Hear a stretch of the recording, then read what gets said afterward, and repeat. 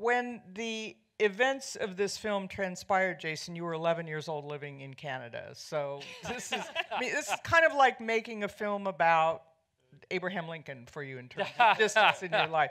So what got your attention about this? How did this come to you? I should say at that point, I was living in Los Angeles and had a green card. Okay. But was the child of Canadians. This story, my journey really started 3 years ago when I heard a Radiolab piece on Matt Bai's book on Gary Hart. And frankly, I just couldn't believe that there was a moment in our recent history that the presumed next president of the United States wound up in an alleyway in the middle of the night with a group of journalists, and nobody knew what to do because no one had ever been in their shoes before. And the more I thought about the story and the more I talked to friends about it, the more it seemed as though it had all this connective tissue with everything we're talking about today, whether it's gender politics or the line between a public life and a private life, or the relationship between candidates and journalists. It seemed to touch on all of these ideas that we are all trying to figure out. And look, I make movies because I have questions. I'm like anyone else here. I'm trying to wonder, how the hell did we get here? And I thought this seemed like an interesting thread to pull on. And so you called Matt?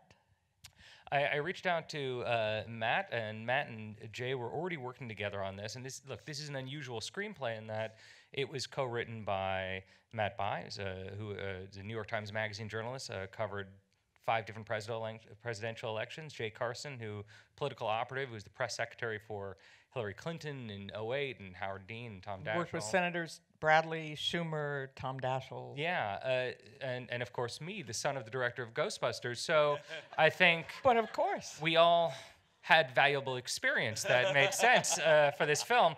But look, we decided early on that while this is a movie that centers around one person, it has 20 main characters.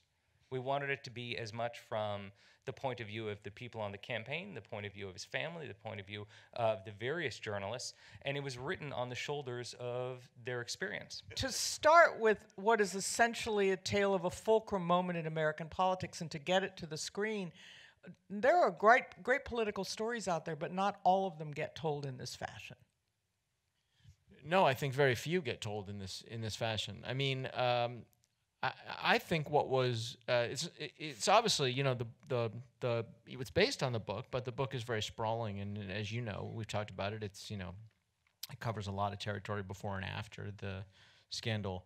I think to adapt this, we needed sort of a unity of creative vision, and I think, you know, the first time we all sat down, Jason and Jay and I, we all wanted to tell the same story, which is not just a true story, but a story that showed the complexity of all the people involved. No heroes and villains, you know, as just Jay always says, but to have it be to give everybody their perspective, to make a movie that wasn't going to hit people over the head and tell them what to think. That was you know, a big challenge, and we all wanted it to feel super real. And like you'd been dropped into a world, and hopefully you feel that way, where, you know, sometimes you have to catch up. Frankly, sometimes it might be a little confusing, but where, you know, you have the sense that you're really dropped into something, and that feels very authentic. I think that the fact that we were all on the same creative page made adapting this not only very doable, but, you know, super fun. Yeah, but between the two of us, you know, Matt and I have done 8 presidential campaigns, and we're often turned off by, you know, a lot of the portrayals of that world that we'd seen before, because you end up with one-dimensional archetypal characters, good guys and bad guys, black hats and white hats, heroes and villains. And in all of our time in Washington, which was a lot, you know, we never met any through and through heroes. We never met any a few through and through villains. But no, it was important. It was important for us in this not to, as Matt said, not to have it be a message movie, but to have it feel like the world that we spent so much time in. And that world is a world populated by human beings, whether they're journalists or candidates or voters or spouses or staffers. They're all human beings, and I think the 3-dimensional humans make the best characters. They're all human beings who are in difficult spots, usually under a lot of pressure, facing something that they don't know how to do, and they're trying to do their best at it. In this case, Matt had stumbled upon this period where people were facing something for the very first time. This had never happened before to any of them. So we watched these human beings struggle in that, and it was great to have Jason pushing us to go even further and deeper into reality. It was a really inspiring, really a joyous experience from the very, very first time we sat down and started breaking story. Helen, as one of the producers with Jason and a couple of other folks, was this a hard sell? Was it, oh God, another politics movie? Was it, that was 30 years ago? Or was it a natural? Well, we were very lucky. Jason and I did this movie Tully with Aaron Gilbert, and that sort of partnership of the three of us for that movie, and I mean there were more producers on that one too, but it became a sort of way. We had such an easy way to talk about it creatively and talk about the ideas, and so we were given a lot of support because it was, I think this amazing script that they wrote, and obviously Hugh's involvement, and it's funny. I think on the surface it looks sort of the elevator pitch seems a bit difficult, but we felt like we were very supported throughout, and So, Eric, obviously this is a film about a specific period, not just an era, but a few months in a specific year. And you evoked it with some of the hardware of the moment, like a phone booth, which you can tell your children is a small, very tiny room with a phone in it that you pick up and make calls from. And yet it wasn't over the top. It wasn't so detailed. How did you find that place where you were suggestive of the look of the period without making it sort of anal compulsive, like everything has to be exactly correct down to the menus? I think we came from a place of simplicity. Jason and I referenced a lot of movies that were shot in the 70s, funny enough, even though we're doing a movie in the 80s, because there was a simplicity to the filmmaking, a lot of long shots, kind of a lo-fi, low-tech approach. So we sourced a lot of equipment, lights, lenses, and we kind of let that dictate how we were going to move forward and where we were going to point our camera, how long we were going to let shots run, how we were going to block scenes. And it created a new way of working for us that we hadn't done, which was really exciting because we were bouncing between all these points of view in the story and plot lines and places. And we shot on film again. And we shot on film. It was our first film on film since since Up in the Air. And there's that magical thing that happened that I had kind of forgotten because we had made so many movies digitally since Up in the Air that when you actually roll, the whole set knows. When you turn on the digital camera, I find people don't know. You hit the button and nothing really has changed. But when you actually roll film and it's like you lit a fuse and you can hear it, there's that electricity to it. And I didn't realize how much I missed that. And the look of it, too, it's like the difference between vinyl and digital music, I think. Yeah, well, look, we made an early decision, and this started in the writing, and it continued through the acting, and then the cinematography, which was, look, the philosophy of the film is what is important.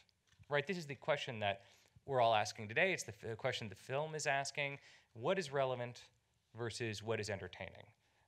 These days, you wake up in the morning, you open your phone, you look at the news app, and there's a story about the midterms, and right next to it is a story about the breakup of Ariana Grande and Pete Davidson, and they're both put out by the Washington Post, and they're both given equal weight. And it's very hard to tell which one of these is the real story, which one is politics, and which one is entertainment. And so if we're going to be asking this question philosophically of the audience, what we all began to discuss was, okay, how can we ask this question cinematically? And it starts with that opening shot, where we're presenting 10 different conversations that are all overlapped from actors you don't know at first who is important, who is unimportant. We're introducing the history of the character, which is playing on a TV. We're introducing the technology of the era, the fact that the satellite truck had just changed and created the 24-hour news cycle, and our sound mixer was miking every actor on set at all times, and live mixing all their dialogue, which was partly improvised. So. The idea, yes, indeed. He played his mixer like a piano, and a lot of what you heard today was the production mix of the dialogue. So I think we were all playing with this idea of how do we ask this question at all times through all departments of, what is important, all the way down to the last shot of the film where there's a television on one side of the screen and there's a marriage on the other. And on the television is this speech, the most important speech Gary Hart probably ever made. It was his final speech as a politician. And on the other side is a marriage holding on for dear life. And we're asking you all the way to the last moments, what do you actually want to look at? Hugh, when you portray a real person, you want to convey rather than imitate, I would think. So how did you build Gary Hart's character? Well, this is the second time I played a real character. Wolverine was the first. And I tried to find him. He's impossible to find. So he didn't review your performance? Oh, no, I've had, I mean, there's been several incidents in my houses I presume are him, Or raccoons? Yeah, or raccoons. No, I was nervous about it, obviously hoping, presuming that he would see the movie. And so in preparation, obviously I have an amazing resource because these guys, Matt knew him very well and spent a lot of time with him in writing the book. And I spent time with his campaign team, and I had incredible help from a woman called Amy Stevens, who's an incredible dramaturg and researcher who helped me put together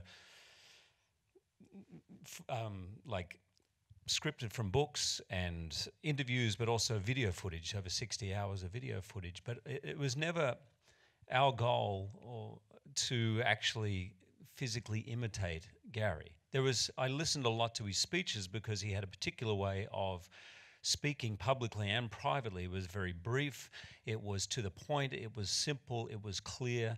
And in press conferences, I thought really unusual for a politician. I mean, I drag on and on and on. He would be very clear and very quick.